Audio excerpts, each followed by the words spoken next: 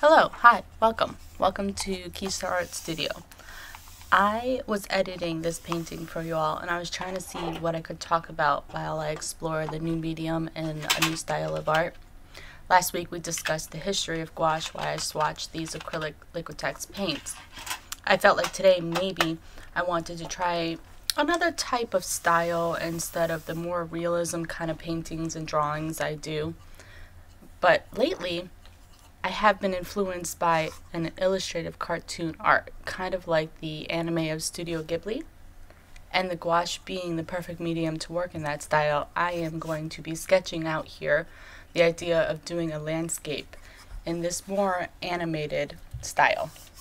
If you want to paint with me, that would be great. I'm using the art planner I designed to sketch out my ideas and think about what I'm going to do, but a simple sheet of paper would work just plainly to sketch out your ideas or plan your piece. I figured while we work in this new medium to me and a different type of style than I typically work in, I would talk about the concept of an artist style. But I think we need to clarify what an art style is versus an artist style. It's a subtle difference, but I think it's important to distinguish when you are thinking about what your own art style is or artist style is. A simple Google search shows that an art style is determined by the characteristics that describe the artwork, in which the artist employs, form, color, composition, all the technical jargon that makes these pieces, all the pieces of art we make, all of the ideas of ourselves on paper or ceramics or whatever it is that you do. But so how does this differ from an artist style? An art style versus an artist style. Does not an artist style compose all of these same things? The composition you work in, the colors, the subject matter. Well, if we go back to Google, because, that is what we do in this technology-focused day and age where Google is our go-to, Google defines an artist style as the manner in which the artist portrays their subject matter and how the artist expresses his or her vision. Now, this is just in visual arts, but it can be applied to all the 7 types of artist forms, like architecture, literature, music, all the different types of artist forms. So, has this confused anyone? It sounds like textbook mumble jumble to me, to be honest. So let's break it down just a little bit more.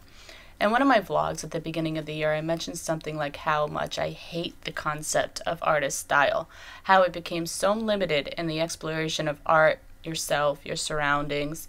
But here's the thing. The more I research about the artist style, the more I realize that is exactly what the artist style is. A collaboration of your vision, experiences, and what you want to portray in your art and what you want to say to the world. Right here, I'm just trying to decide how I want this piece to go and what kind of dragon, if I want it smaller, bigger, or anything. But we're going to get right into the paints here. The acrylic gouache paint again. I've never really worked in gouache, acrylic gouache, this type of medium. And in my mind, defining my art style meant I wouldn't be able to have the opportunity to, really explore all these other concepts or types of mediums or anything like that. However, I realized the more I took a deeper dive into the history of art style in itself and the concept of an artist style, I got more comfortable with the idea that having an artist style isn't actually going to hinder what it is that makes me and my art say what I want it to say. This paper, by the way, holds up really well. It's not watercolor paper, but it doesn't show that paint too much through. So that was kind of nice, and that I found out, by the way, with this little notebook I designed and created for KDP. So going back into the research I did, I was wondering to myself, what if it was just a grouping of a body of work? Doesn't have to be your entire life's body of work, but the ability to see the artist in the pieces of what you are doing at that time, to have your vision translated through your body of art, no matter the subject matter, composition, or the medium in which you are working on. And what I found out while I was doing some research, I found out that there are more than 75 types of art styles in visual art. And I'm referring to the period of art, not individual artist styles. In history, the centuries have produced many different types of art styles from the beginning of time with prehistoric art when man painted handprints and the depictions of animals on, the cave walls with just the pigment and a natural binder like spit, to the current age of the expansiveness of digital art that we can be in the forms of a painting or even a motion picture like a cartoon. Not all art styles have their own defined century, like it's just this is what happened during this period of time, but a lot of the art styles translated into the artist's own work during that time period. Even during the Renaissance art time of the 1400s to like the 1600s, where artists moved from medieval period to a more individualism or style, there was many other styles of art included during this time period, like the High Renaissance and Mannerism. The style of High Renaissance art depicted many new techniques of foreshadowing, sfumato, and chiaroscuro. In addition, during this era, a reaction to the style was the new style called Mannerism, which produced art that had like a harmony of proportions, balance, the ideal body. And although the subject matter was, tend to lean towards religious subject matter, all these new techniques created a new art style of the time period. But why even bother with talking about art styles when we want to, develop our own individual artist style? What's the big deal about all of these different time periods and all the different art styles? Why does it matter when you're only trying to create your own individual art style? Who cares, right? But like one of the most famous artists of the Renaissance era, Leonardo da Vinci, developed over many years of practice and study a distinctive art style. Even when he was studying under the tutelage of Verrocchio, when historians stuttered, that's what I'm doing. When they studied the Annunciation under an X-ray, they were able to distinguish between the two artists, the difference of Verrocchio's heavier brush strokes compared to the light, water-based paint strokes of Leonardo, his apprentice. It was typical in the Renaissance era for students to master the art of drawing before they even picked up a paintbrush, which, is actually kind of a good study to think about. As for me, myself, I really enjoy drawing, and I think that actually improved a lot of my own art. But when Da Vinci began to paint, he would create an underpainting detailed in neutral grays and browns, and then he would build up layers of transparent glazes on top. His depth of his paintings came from these different layers of translucent glazes, producing more of a luminous tones, even when he worked in a palette of muted earthy browns and greens and blues, and never in a bright red.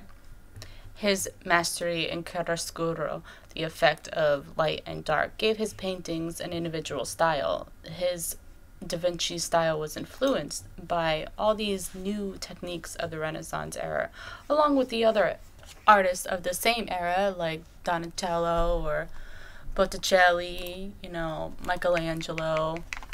All of these artist styles are highly influenced by the art style of the time. And I think that comes in full circle as to here I am painting more of a Studio Ghibli kind of landscape. It may be not perfect because realistically I'm just doing what feels right at the time of painting it. But I'm giving myself the opportunity to explore a type of art style that I typically wouldn't paint in. And it was a lot of fun, don't get me wrong, I loved it. And I really think that we should give ourselves the opportunity, even when we're trying to define our artist style, the advantage of having all of this different types of influences on our own personal self, on our own personal mission and what we think we want to tell the world in our art.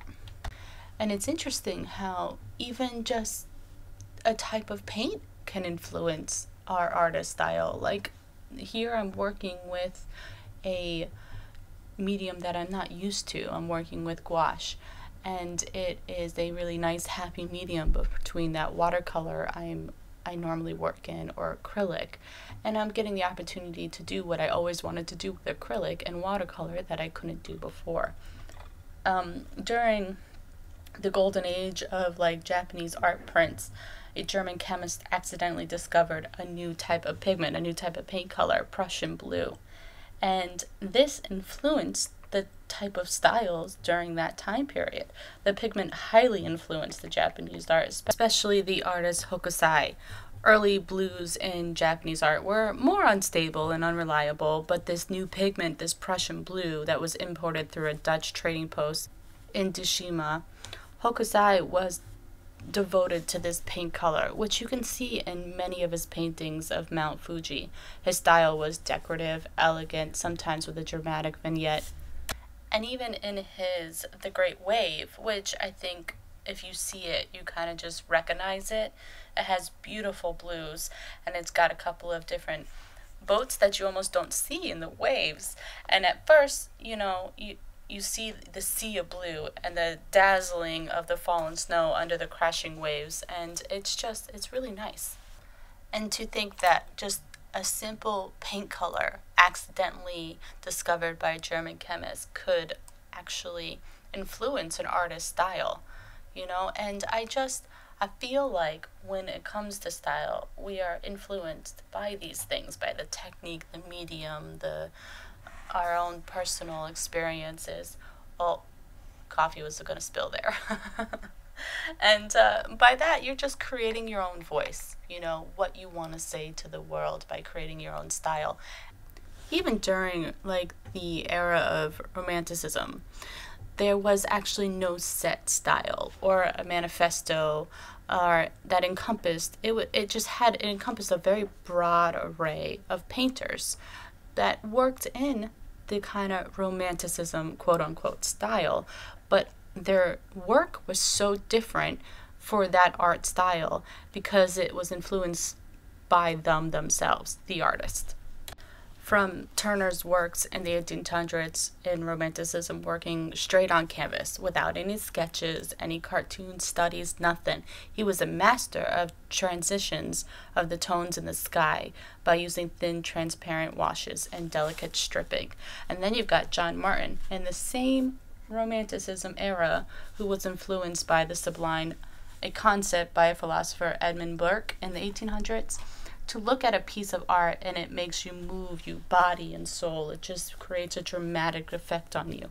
Martin placed figures in melodramatic landscapes, and his palette reflecting the power of mystery, awe, terror, that kind of thing. From Turner, who used luminescent scenes, and he was always like, they say that if you looked at his paint box, it would confirm how adventurous he was in his spirit of new pigments. And he would get them as soon as they come available, which I think that, reflects some of us, where we always constantly buy new products just to try them out, just to change what we do, and to change our style a little bit, or improve our style, or work towards our artist style of what we feel is going to express what we want to the world.